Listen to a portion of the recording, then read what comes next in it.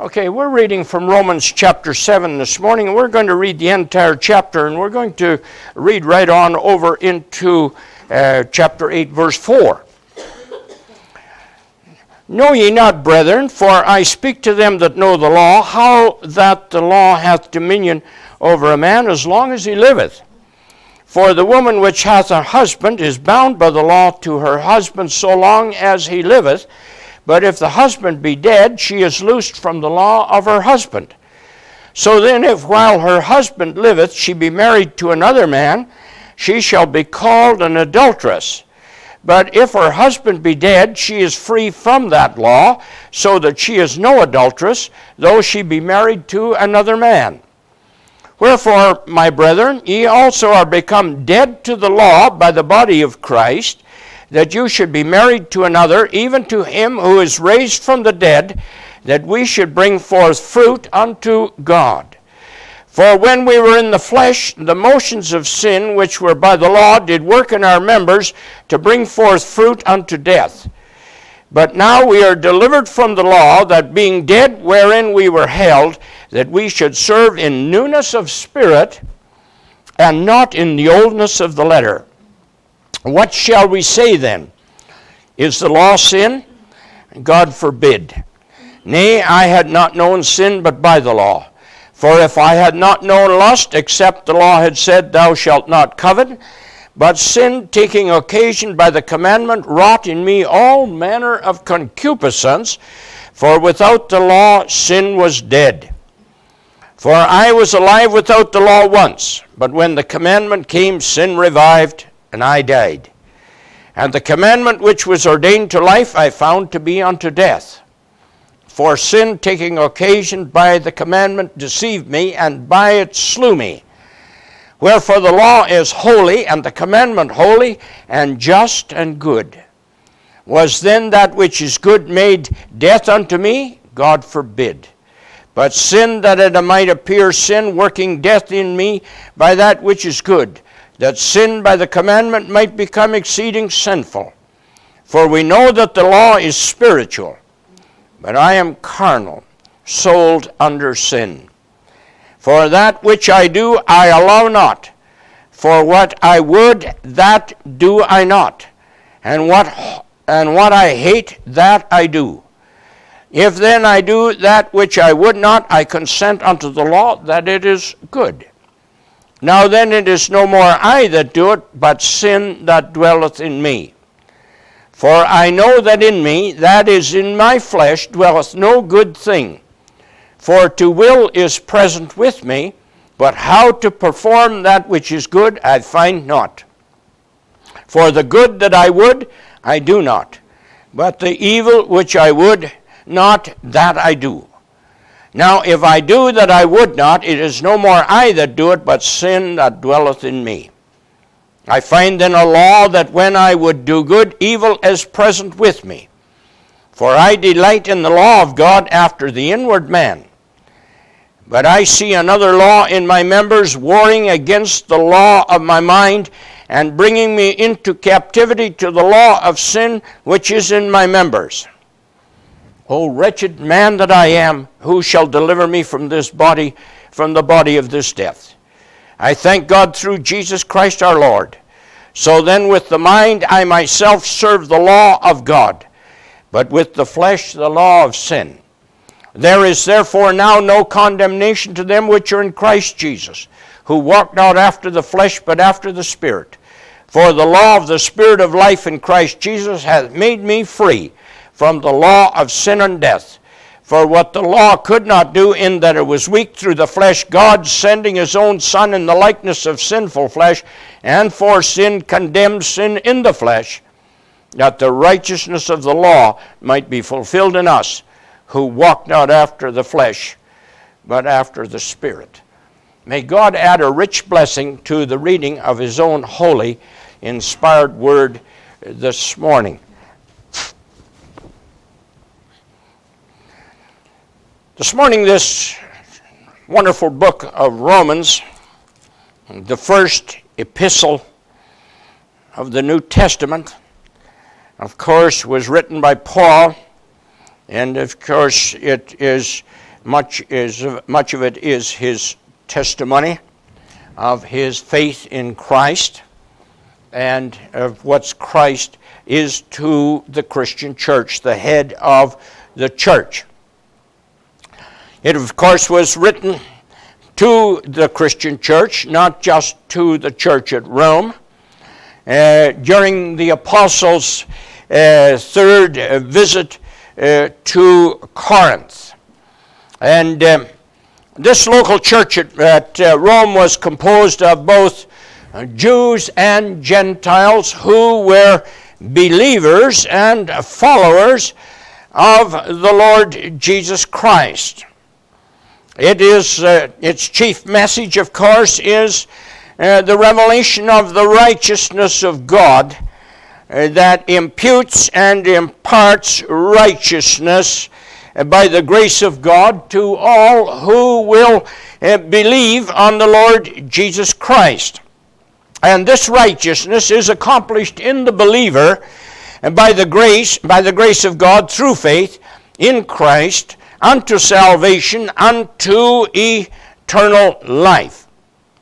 Now, this morning, righteousness cannot be attained by self-effort or by keeping the law or by partaking of the ordinances or even by being a good person and doing a lot of good works.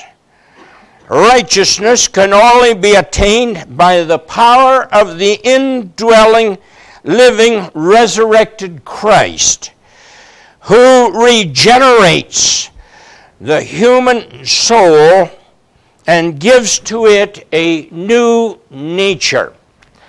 He moves us by the power of his Spirit from being dead in trespasses and sins into a living relationship with the eternal God. And the Bible calls it being born again of the Spirit. It is the new birth that makes us acceptable to God, that we can stand in the presence of God, redeemed by the blood of the Lamb. And of course, it is all because of the imputed and imparted righteousness of Christ to us. Now, Jesus makes it very clear that except a man be born again, he cannot see, and neither can he enter into the kingdom of God. That man needs a spiritual birth. He needs to have his sins forgiven. He needs a change of heart. He needs a change of direction in his life. And of course, we call that conversion. Jesus told Nicodemus, he said, "Marvel not that I said unto thee, you must be born again." And this new birth is a work of grace. It is a gift from God. And this new gift from God can reign through righteousness unto eternal life by Jesus Christ our Lord. And that grace is a greater power than our sin. God's grace works within us a power over sin and over death, so that we can positively say when we're born again that we have passed from death unto life. Now, Paul asks the church at Rome, and throughout these next couple of chapters, he asks many questions. And then, of course, he answers the questions himself. In Romans chapter 6 and verse 2, he asks the church at Rome, how shall we that are dead to sin live any longer therein? Those of us who are born again that have been forgiven, and we are to be delivered from the power of sin, how can we live any longer in the state of sin and under the power of death? In Romans 6:16, he says, know ye not that to whom ye yield yourselves servants to obey, his servants you are, to whom you obey, whether of sin unto death or of obedience unto righteousness? And of course, he's talking to the believers. And he exhorts them, he said, do not yield your members as instruments of unrighteousness unto sin, but yield yourselves unto God as those that are alive from the dead, and your members as instruments of righteousness unto God. I find in verse 22 and 23 of that chapter, but now being made free from sin and become servants to God, you have your fruit unto holiness and the end everlasting life. For the wages of sin is death, but the gift of God is eternal life through Jesus Christ our Lord. And it's an interesting thing that this passage of Scripture, we often use it in regards to the lost, the unsaved, the unconverted, and so forth, the unchurched. But you'll notice that this Scripture was not given to them. This Scripture was given to the Christian church at Rome. That the application was for the Christian church. That the wages of sin is death, but the gift of God is eternal life through Jesus Christ our Lord.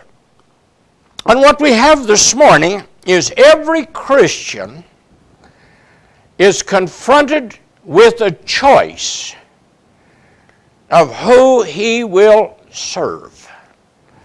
Whether he will be a servant of sin unto death, or of God unto righteousness. Now in Romans chapter 7, he asks another question. Know ye not, brethren, for I speak to them that know the law, how that the law hath dominion over a man as long as he lives. And now he is speaking to those who know the law. And I take it from that this morning as we study the Word, that he is primarily at this time speaking to Jewish believers. The Gentile believers, of course, would not be that acquainted with the law. But the Jewish believers were certainly acquainted with the law. And he is asking them the question that how that the law will have dominion over a man as long as he lives. He says, you should know that the law has dominion over a man as long as he lives. And of course we know that that's true. That as long as a man lives, that man is subject to the laws of God. He is subject to the laws of nature. He is subject to the laws of health.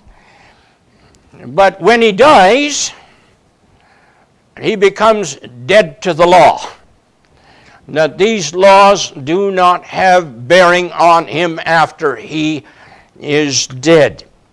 And of course, Paul says, you know how that works. You understand that.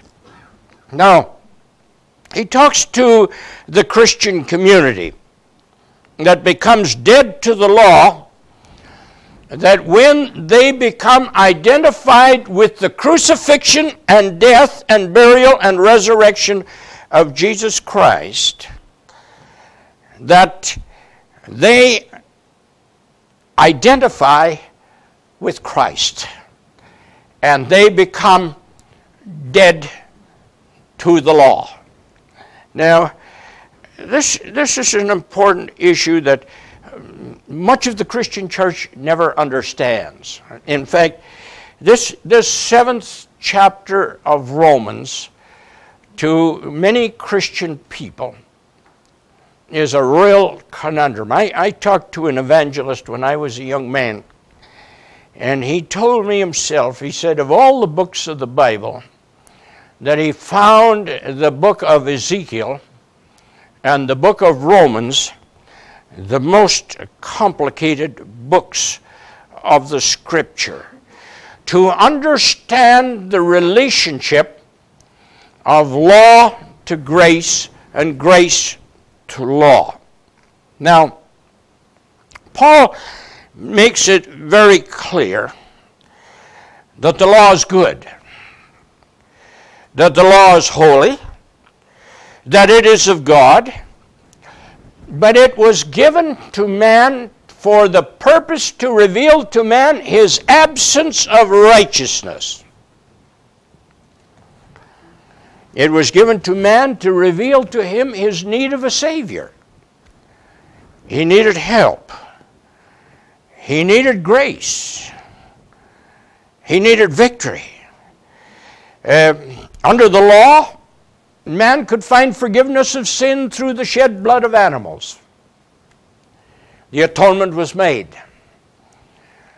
But he did not have victory over sin. And so we find that he sinned and they sacrificed, and he sinned and they sacrificed, and he sinned and they sacrificed some more. And he could find pardon, he could find forgiveness of sins, but he could not find victory over sin, that he was always dominated by his sin, and he sinned and he sinned and he sinned some more. And the reason was that the law had no delivering power. The law could not give eternal life. It could not give the God life. It could not bring about a conversion. It could not bring about a new birth. That man was the same, continually sinning and coming again and again and again. Now, the law given by Moses, of course, was a covenant of works. And God was demanding of man good works, the keeping of the commandments. And of course, you and I know that man did not keep the commandments. And he did not keep the commandments because he could not keep the commandments. And anybody who's a Christian knows that in our own self-effort, we cannot keep the commandments. And we do not keep the commandments. It was a covenant of works. And the result was that sin continued in the nature, and the end result of it all was death. Sacrifices were offered continually, but there was no deliverance. There was forgiveness through the blood, but still no deliverance. Now, in Romans chapter 7, being dead to the law is further illustrated in what the Bible speaks of here as widowhood. For the woman which hath a husband is bound by the law to her husband so long as he lives. But if the husband be dead, and she is loosed from the law of her husband. And what we know from this is the marriage relationship at death is dissolved. It's over. It's finished. She no longer lives under his law, under his rule. She no longer lives under his protection. She no longer lives under his benefits, because that relationship is dissolved. And he goes on in verse 3, says, so then if while her husband liveth she be married to another man, she shall be called an adulteress. And the reason being is that she has broken the law, because her husband is still alive. The marriage relationship is not dissolved. That it is still in effect, and says that she shall be called an adulteress. But if her husband be dead, she is free from that law, so she is no adulteress, though she be married to another man. And what we have here this morning, that when her husband dies, she's once again a free woman. She's a free woman. Now, the Bible tells us, wherefore, my brethren, you are also become dead to the law by the body of Christ. And it's an interesting thing when we study this. There came a time when God's relationship to his people by the law ceased. And that day was when Christ died on the cross, and he cried, it is finished. At that moment, the veil in the temple was rent in two. That relationship was finished. And if man is in a new relationship with God, it's no longer going to be by the blood of bulls and goats, the ashes of the red heifer, the Aaronic priesthood, the Holy of Holies, the temple place to worship. God is finished. That is finished. That marriage is dissolved. It is finished. That relationship is done. And now, there is a new relationship that develops through Jesus Christ. Now, the crucifixion of Christ sets believers free from the law. Now, we need to recognize that the day that we believe in and on the Lord Jesus Christ, that is the day of our espousal to Christ. We become engaged to Him. Now, in our economy, it's a little bit different than the Jewish economy. In the Jewish economy, when you had an espousal, we call it an engagement, that was as binding as marriage itself. And if you broke that engagement, then that would be a case of adultery. And so the day you and I believe on the Lord Jesus Christ, we become espoused to Christ. We are engaged to Him. We become part of His property, as it were.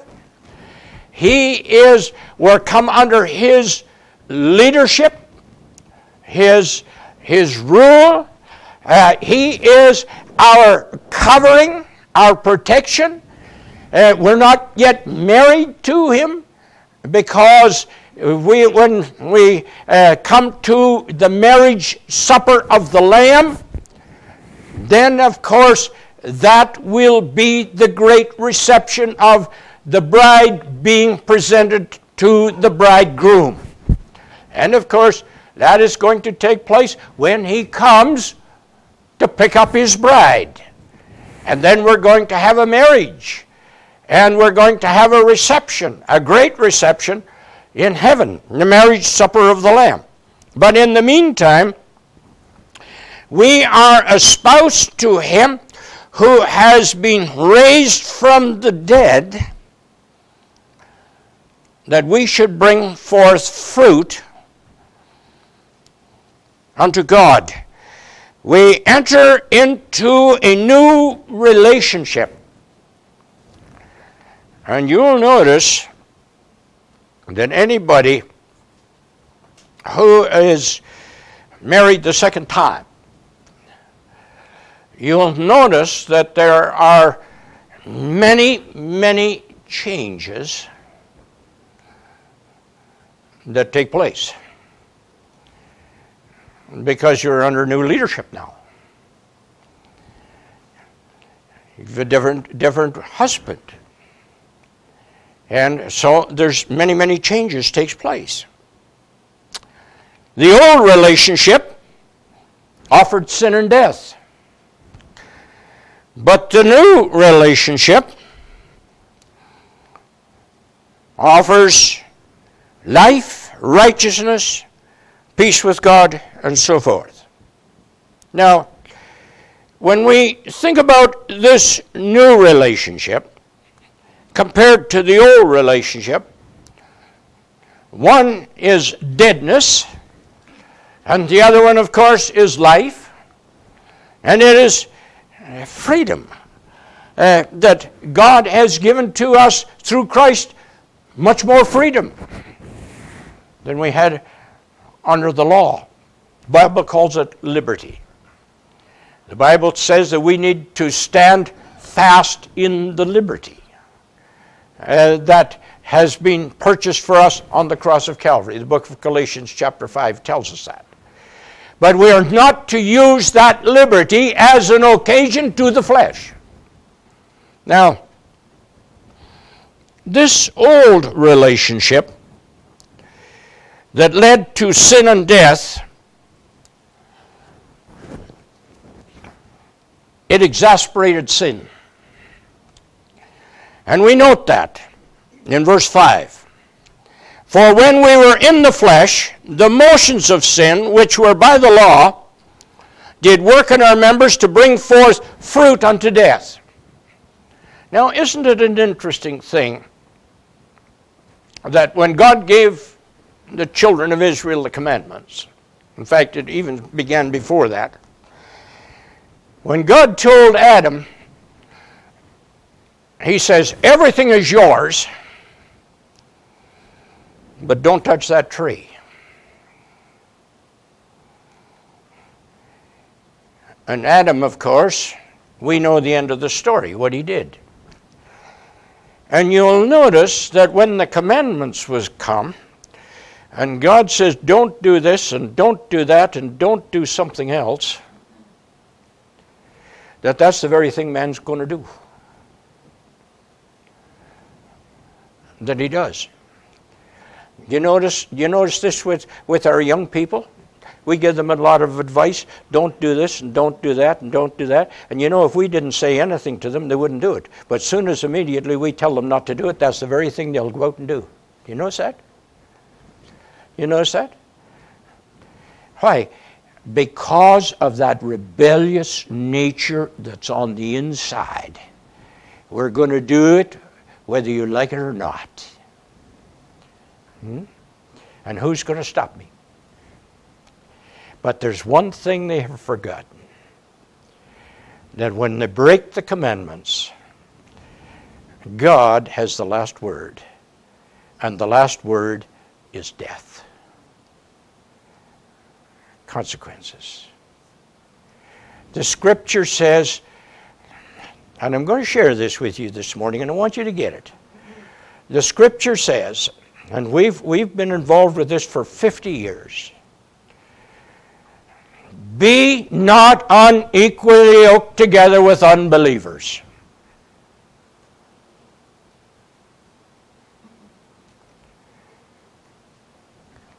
I'll marry whoever I like. And they do. And it ends up in the courts. You can call the shots, but God will call the results.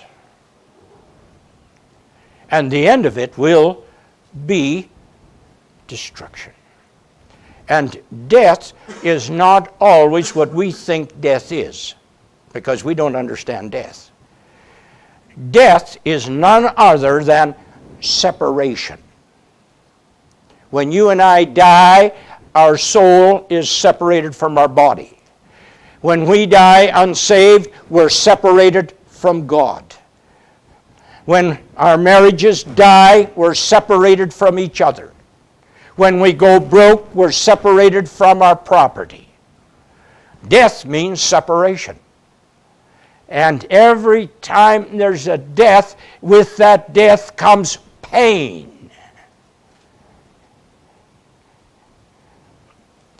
We need to understand that.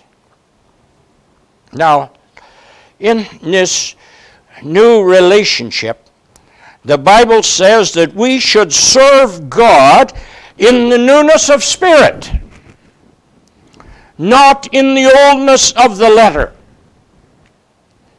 And this is an important thing for us as Christians to be able to understand.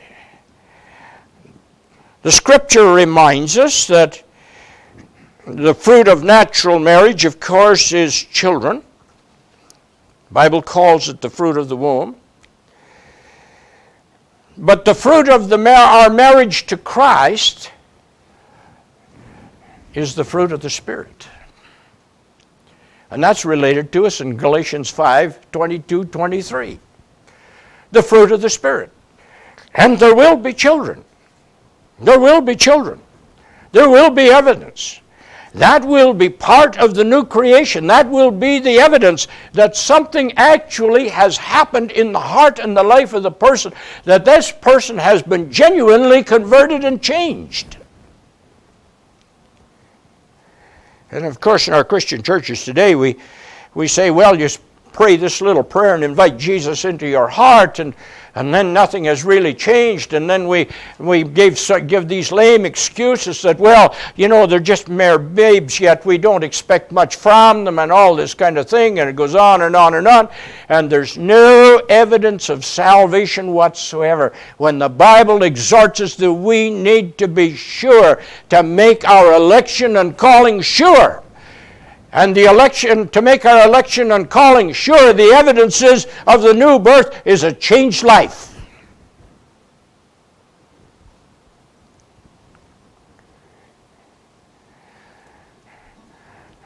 I'm sure we can all understand the difference of going to the cemetery and putting a body in the grave. We know what that is.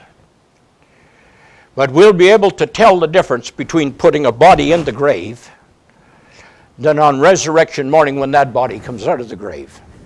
And that's exactly what the Bible says. We have passed from death unto life. There's been a crucifixion, and there's also been a resurrection. We've buried the old man, and a new man has come to life. We've sprung up. We know the difference in the fall when the leaves begin to fall off the trees. And we know the difference now when we look out and new life is coming back into the trees. There's a difference between fall and spring. There's a difference between a funeral and a resurrection. And there's a difference in a life that was dead in trespasses and sins and a new life that has sprung up in Christ. A vast difference. One is new and fresh and the other one's dead. No hope, no life. Now, the Bible tells us here, you'll notice in verse 5, it says, when we were. That's past tense. That part of our life is over. That we have passed from death and sin to life and righteousness. Now, Jesus said, that which is born of the flesh is flesh, and that which is born of the Spirit is spirit. And we should be able to discern the difference between flesh and spirit. That there's two different things. That which is born of the flesh is born in the image of Adam, by whom sin entered into the world.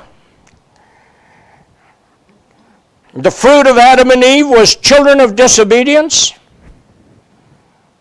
They're sons of Adam. You'll notice that many people say today, and I want to draw your attention to this because it's a common saying, that man is created in the image of God. I want to point out to you that that's a bad saying, because man is not created in the image of God. Man was created in the image of God. Man was, not is, was created. And you and I are not created in the image of God. For instance, God is righteous and holy. You and I are sinful and lost without God. Man is created in the image of Adam. We're not like God at all. That's what the whole purpose of the crucifixion and the resurrection is to make us like God. What the first Adam lost, the second Adam brings back. We're sons of Adam. We're born in the flesh. Now, that which is born of the Spirit is born in the image of Christ, by whom grace and truth and righteousness entered into the world. And his children are children of obedience, obedient to the faith. And the Bible calls them the sons of God. Isn't that marvelous? Marvelous? Turn me with me in your Bibles this morning. In John chapter 1.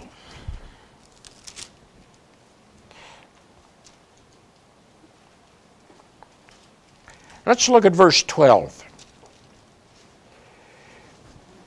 But as many as received him,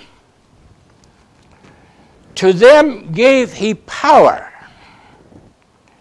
to become the sons of God, even to them that believe on his name. Now you'll notice he doesn't say they are. He says he has given them the power to become. Now, when I look at Jeffrey over here, you can't say he's a man, because he's not. He's a child. But within him, he has the power to become a man. Give him some time, and he will be a man. But a lot of changes is going to take place in his life between now and then. When you and I are born again, you and I have the potential to become the sons of God, to become like Christ. And there's going to take a lot of changes in our life over a period of time. Now, let's turn to Romans chapter 8.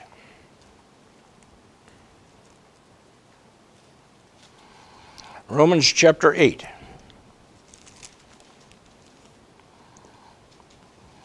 Verse 14.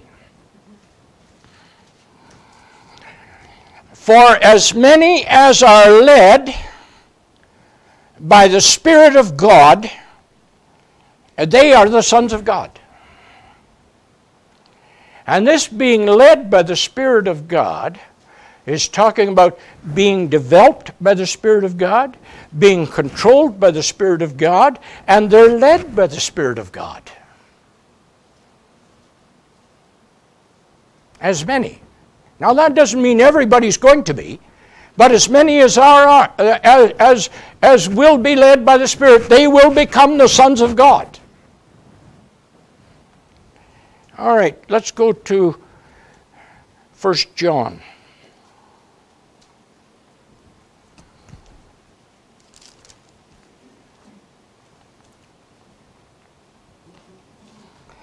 First John chapter 3. Behold, what manner of love the Father hath bestowed upon us, that we should be called the sons of God. Therefore the world knows us not, because it knew him not. Beloved, now are we the sons of God, and it doth not yet appear what we shall be, but we know that when he shall appear, we shall be like him, for we shall see him as he is. And every man that hath this hope in himself, in him, purifieth himself, even as he is pure. And what's that mean? That all these impurities and sins, they're going to be wiped out. We're going to be delivered from. The law of the Spirit of life in Christ Jesus has made me free from the law of sin and death.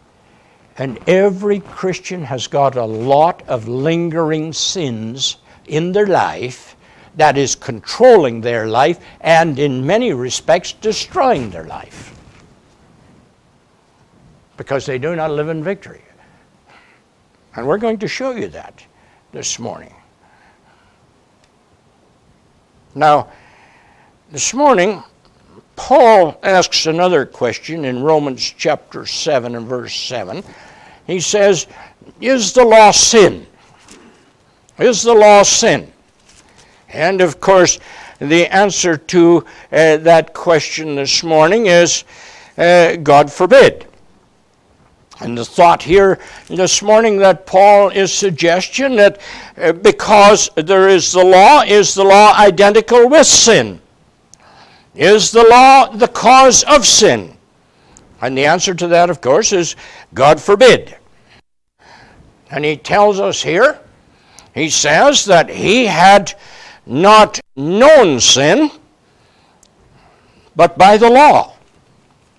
Now, I mentioned this before, that if there's an intersection, and of course there's no stop sign, you know, it's a good thing on these intersections, whether there's stop signs or not, is at least to slow down and maybe even stop, and especially if people are coming, that there's going to be a collision in the in the intersection.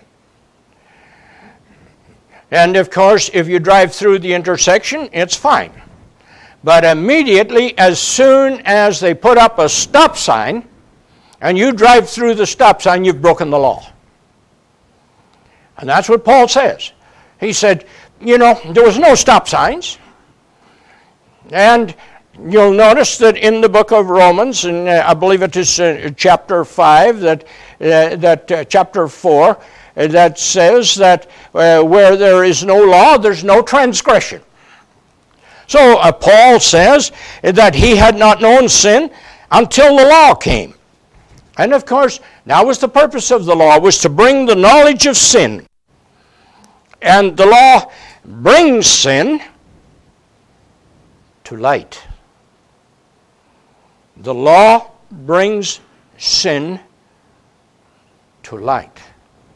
Now, it's an interesting thing. The Scripture tells us as well, back in, I believe it is, where he says that where there is no law, that God does not impute sin. In verse 13 of chapter 5, but sin is not imputed where there is no law. So from Adam to Moses, God did not charge people with sin because there was no law. But as soon as the law came, then sin was charged to them because sin was brought to light. It was there all along. But the people were not aware of it. The law brings sin to light. You know, I believe one of the reasons why we have so little conviction of sin today is because we do not teach the commandments of God. What God expects of man. And back in the 60s, we come to the conclusion that the churches were too old and too stuffy and too legalistic and too this and too that and too something else, and we want to be liberated. So then all of a sudden we picked up this line that we're not under the law but we're under grace. So that means that because we're under grace and under liberty that we can do whatever we like, and this is where we're at today. And this is the very thing that our fathers was very afraid of, and it has come to pass. Just because we're under grace, we have forgotten that grace establishes the law. God hasn't changed his mind. God hasn't changed his mind about taking his name in vain. God hasn't changed his mind about working on Sunday. God hasn't changed his mind about stealing or immorality or any of those other things. God hasn't changed his mind. But when the law brought sin to light, Paul says it wrought in him all manner of concupiscence. Oh, he began to look into his life, and he saw a lot of black things in his life that he never saw there before. And you know what the law did? It condemned him. And he felt guilty before God. And that's exactly what it was supposed to do. And it is that guiltiness by the law that is the goodness of God that leads us to repentance.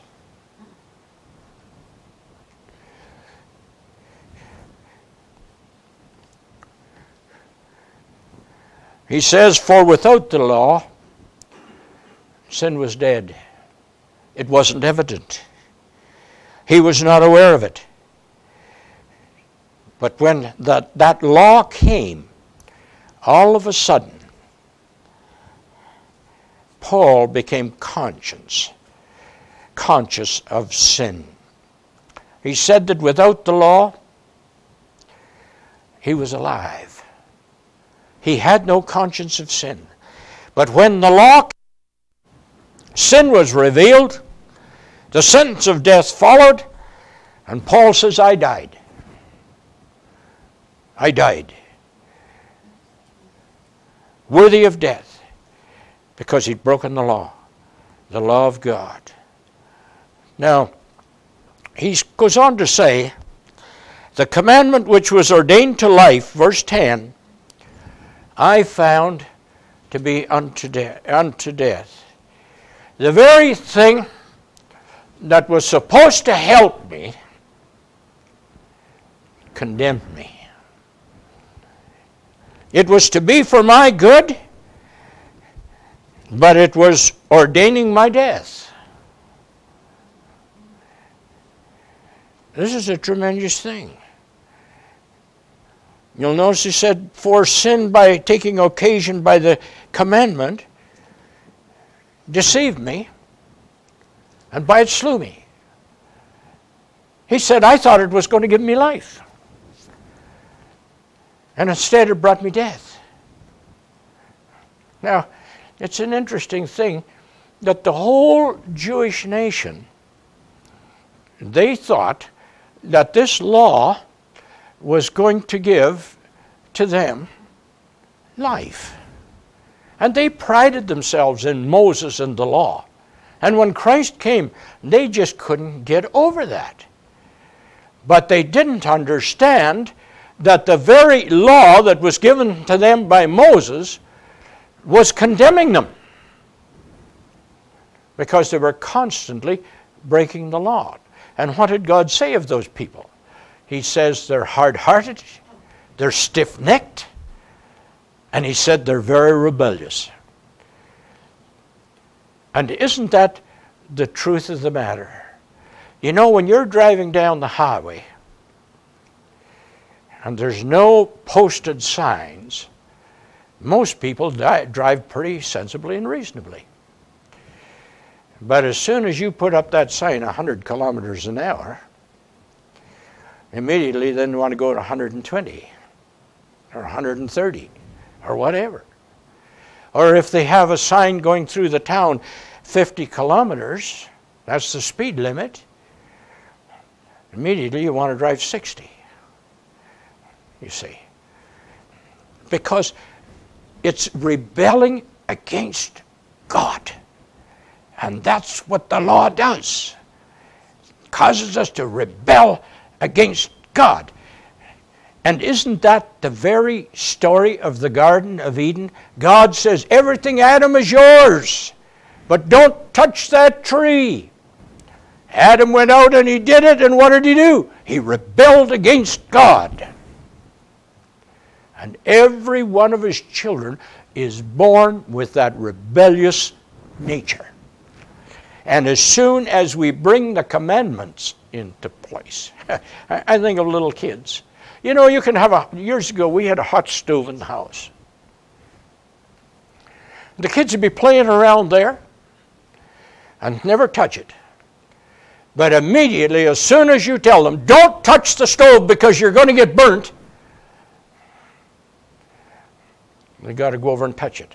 You notice that? You know, I had to learn that lesson the hard way. You know, it was a very frosty day. And my dad told me, he says, you know, don't put your tongue on the pump. So I walked over and put my tongue in the pump, and you guess what? It was stuck right on. If he would have never said that, I would have never even thought of it. I remember being in a camp meeting years ago when this drug business, gasoline sniffing and all was going on. And we had an evangelist out of the big church in Toronto was speaking that morning. And of course, parents were standing up and the preachers were standing up, warning our young people against drugs. And I never forget that fellow. He says, that's the worst message we can ever give them. If we'd never said anything about drugs, most of those kids would never even have known anything about drugs. But as soon as we started to tell them, don't take drugs, they got to go out and try it and experiment with it. You see. Now, Paul says that the law was holy. It was just. It was good. And of course it was spiritual, because it was given by God for the good of man. It was to be a lamp unto our feet and a light unto our pathway.